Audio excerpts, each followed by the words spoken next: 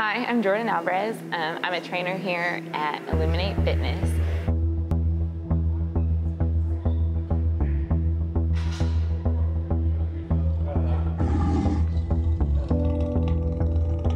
When I got into exercise, it was in college, and so coach was always on us about no rest, you can do this, keep going. To basically push ourselves to the limit that we didn't think that we could surpass.